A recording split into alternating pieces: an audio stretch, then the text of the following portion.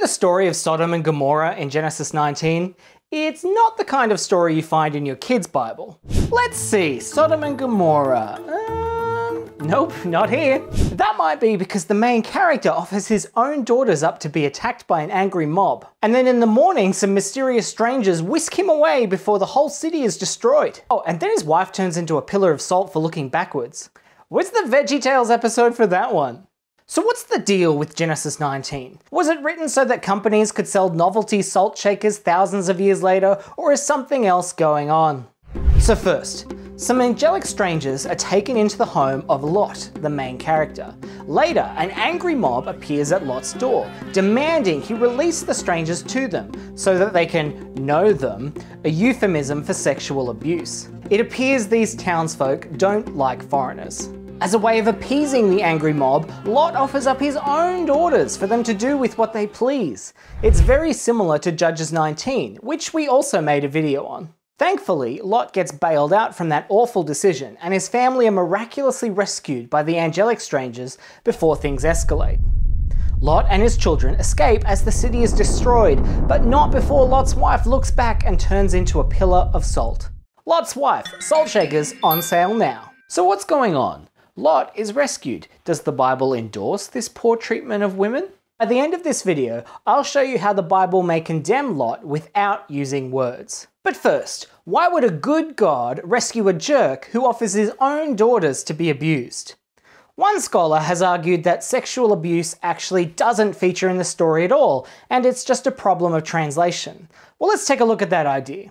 You see, the Hebrew word yada, that is translated as sex, actually means to know. And so one could argue that when the townspeople demand to yada the strangers, they literally want to know or interrogate them. In this reading, Lot is the town gatekeeper who is guarding the two foreign strangers for the night. And rather than thinking his daughters would be abused, he thought it would be more like a hostage exchange. Now, I'm not sure that's much better, but this theory suggests that Lot never expected harm to come to his daughters. Yes, Lot probably was the town gatekeeper. He's not chilling there at the start of the story for no reason. But the word yada, meaning to interrogate, doesn't add up. First, in verse 7, Lot tells the angry mob how wicked their intentions are. He knew they were up to no good. Second, in verse 8, Lot uses the word yada to describe the fact that his daughters had never known a man, as in they're virgins. Yada is clearly talking about sex. It seems very clear that Lot is willing to offer up his own daughters to be abused in order to protect the strangers in his house. Now, this passage sometimes gets brought up in discussions around human sexuality. In its ancient context, the wickedness that is in view is the mob's intention to forcefully abuse the strangers under Lot's protection, and their apparent xenophobia. Their sexuality is not part of the discussion.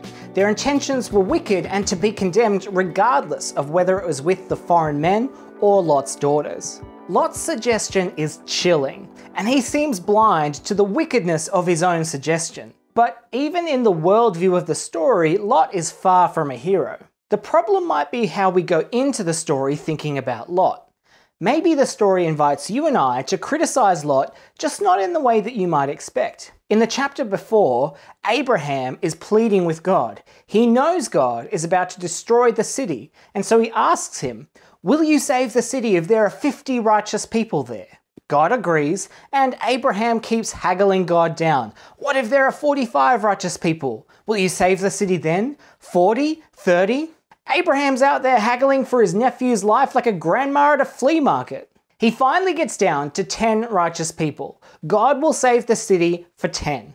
As the reader approaches chapter 19, they find Lot in the city that is about to be destroyed. So the question in their mind is this: is Lot righteous? There's enough in the story to indicate that no, he isn't righteous. But God was merciful to him and his family anyway. So why isn't Lot condemned explicitly?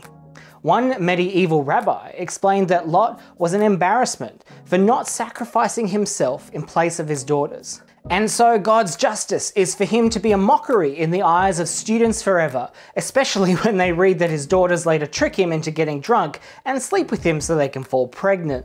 Sometimes stories invite you, the reader, to condemn horrible actions for yourself. Think about modern cinema. There's a genre of movies that have been described by critics as the cinema of excess. An example of this cinema of excess is the Oscar-nominated Wolf of Wall Street.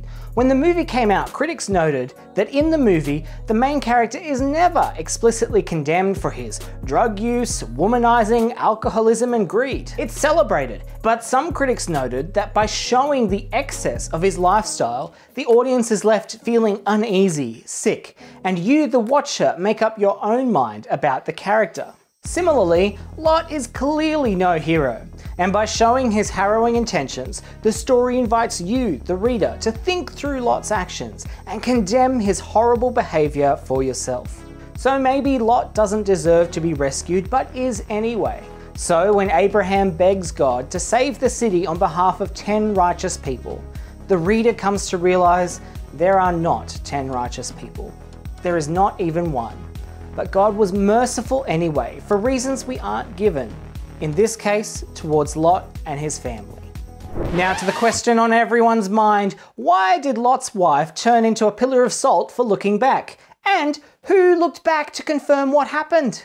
Some argue that Lot didn't actually pass on the angel's warning about not looking back, and so he failed his wife like he failed his daughters. Others see it in a more symbolic sense, where the importance of looking forwards instead of back has a moral meaning. Still, some claim this detail was included in the story to explain a real geological structure that would have been known to the ancient readers.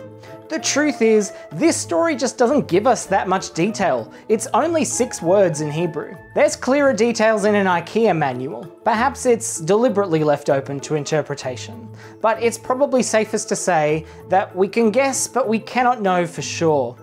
Why don't you drop us a comment with your take on it? Hopefully, reading this story as a narrative with plot and characters helped you think about it in a new way. If it did, then share this video and leave a like. I'm Lachlan, and I'll see you on the next episode of Bible Unboxed.